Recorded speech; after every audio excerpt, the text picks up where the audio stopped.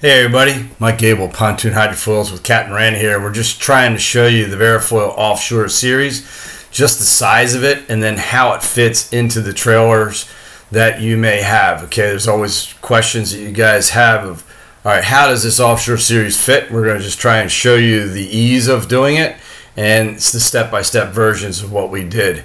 If you just remember, if you double the span, you double the lift. And in this case, Captain Randy had a 60 horsepower motor. We needed to get as much span as we can, and you're going to see why.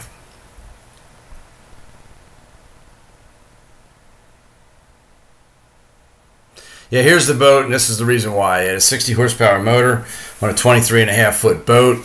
This is actually the most aggressive minimum horsepower motor that we've went to. She's a pretty big boned girl, so carrying around a lot of weight. And this is 23.5 to 24 feet long, and she started out at 20 miles an hour max, and we took her to 25, and we actually saw a 26 mile per hour.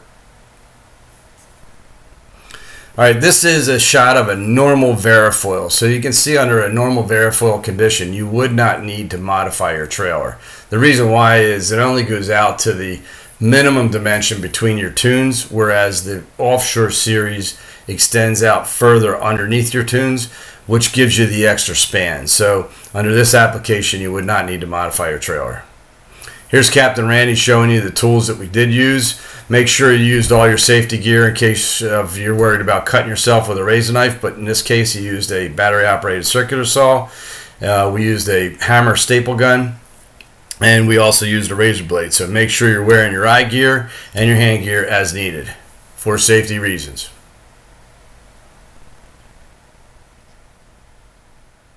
Yeah, so Captain Randy's just showing you the span here. If you notice the supports that are underneath the 2x6 bunks, this was a perfect placement for actually cutting, and you can actually see where we laid back the carpet to actually start our cut. So we just cut that with a razor knife, laid it back 1.5 inches, 2 inches, and that was our start.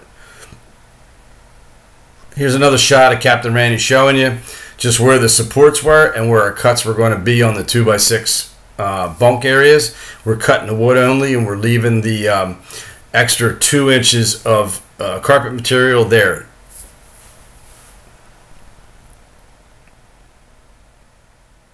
So here's an upward view of what we're talking about. The maximum size there, the maximum exposure of the wood is where we're going to be cutting, not the minimum. So we're going to cut it out as wide as we can there.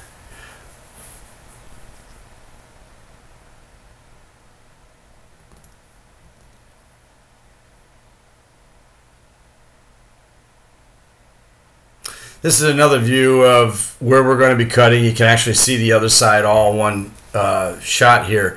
But keep in mind, you can cut rubber, plastic, any kind of covering that you have on your 2x6s, 2x4s, or 2x8s. We're just showing you that you peel back so you have excess material, you cut up to that, and then you fold it down.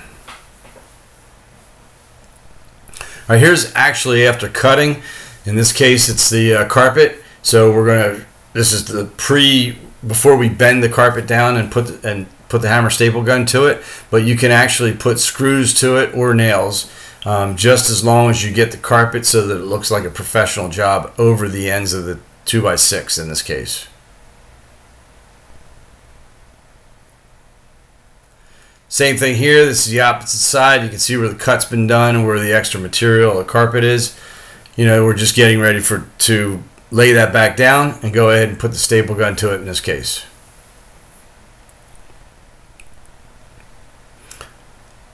The old piece is laying there on a trailer, by the way.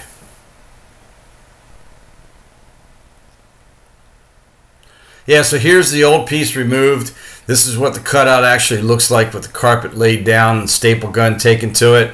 Like I said, you can go ahead and use nails or screws. Just make sure they're stainless steel in case you go into a saltwater environment, whatever it may be, staples, so that you get a nice, clean, professional job.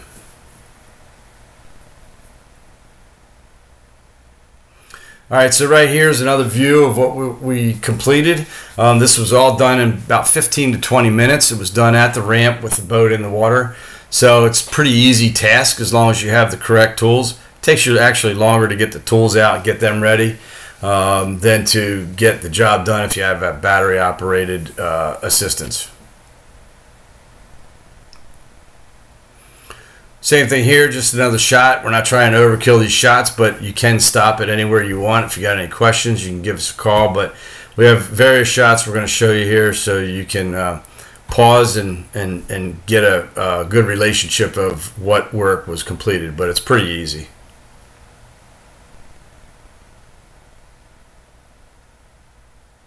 So here's another shot of the same thing basically, but this one here is a good reference to if you had a tritoon, right? If you had a tritoon, none of these bunks would be cut except for the center bunks. So let's say you had center bunks that were underneath the tune. We would cut the same window in both of those center bunks, but we would not touch the outer bunks at all. So for a tritoon application, it's the center bunk cut, not the outer bunk cut.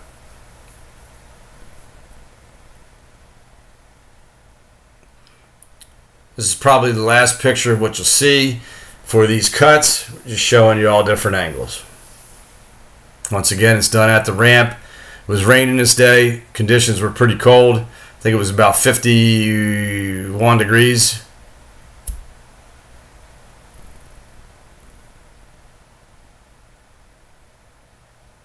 This shows you the length of the trailer, guys. You know, so you can see the cutouts there. This was a large trailer. It's about a 26-foot trailer for about 23.5, 24-foot boat. Very nice trailer. But one thing we did notice on the longitudinals, you know, the front to back of these 2x4s, 2x6s, you want to make sure that they're straight. In this case, you can see the opposite side is not straight in the back 2 feet there. And so the supports were actually spread down. All you need to do is come back and do a quick repair to those and bend those supports back up so that you're getting total support on the bottom of your tunes. I want to thank you all for watching. If you got any questions, give us a call.